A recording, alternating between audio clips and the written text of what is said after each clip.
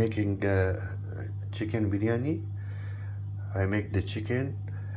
I fry the onion, add the chicken, fry it for 5 minutes. Add some chili powder, 1 teaspoon, 1 teaspoon garam masala, 1 teaspoon red chili powder, 2 tablespoon yogurt, some chili, and this one I'm going to add with the rice for nice and tasty biryani.